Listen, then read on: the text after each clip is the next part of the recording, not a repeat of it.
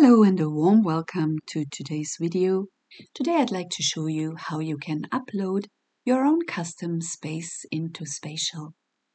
Today we're in my space Stairway to Heaven that I made in 3D program, and you can also upload your own spaces into Spatial.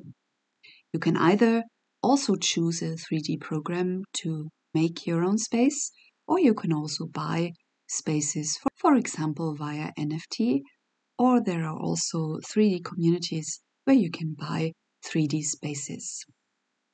For uploading a space, we now leave this space and move to Spatial.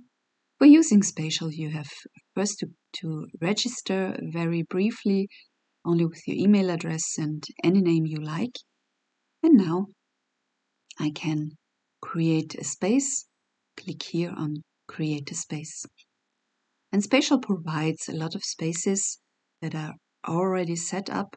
You can choose from them anytime you like.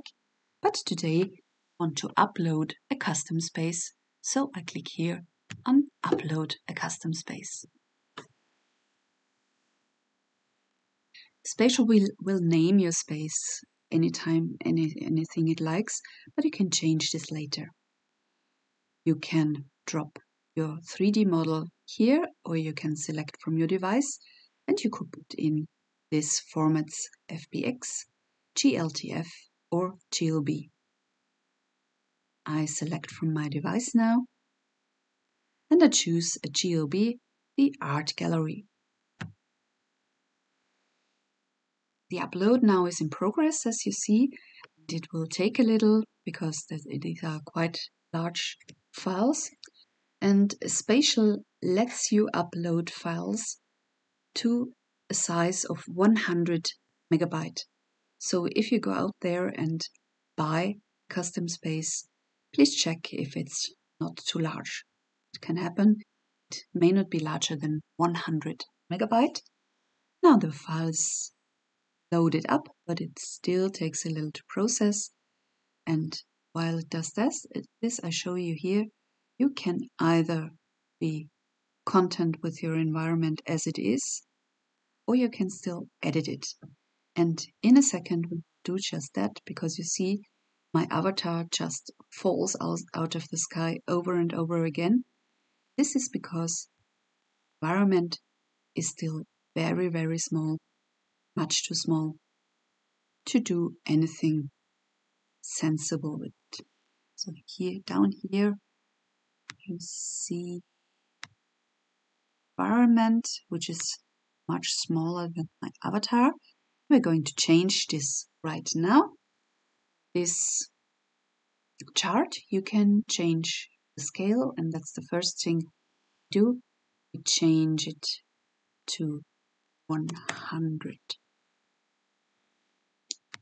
So the size is now 100 times the original size. And you see my avatar is standing somewhere in the sky behind the sun.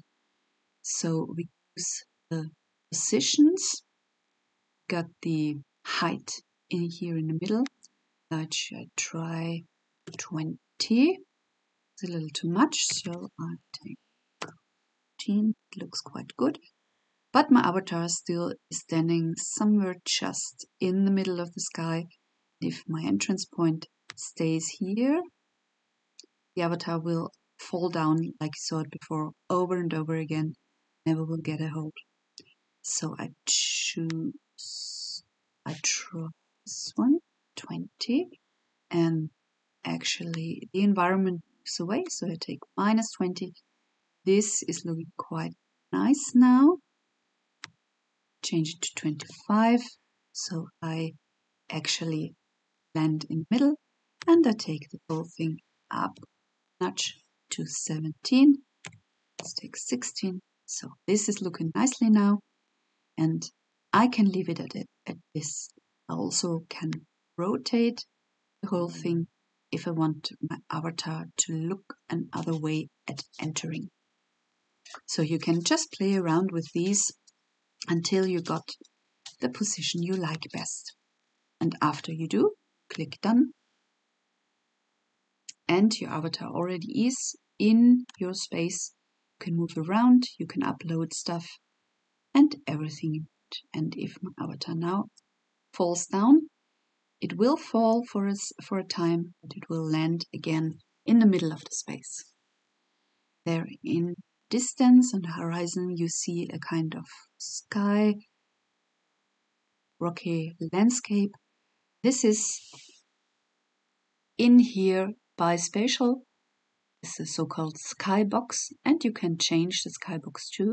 I will show you this in another tutorial.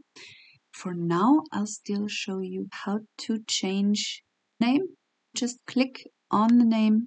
Here we click here, and I can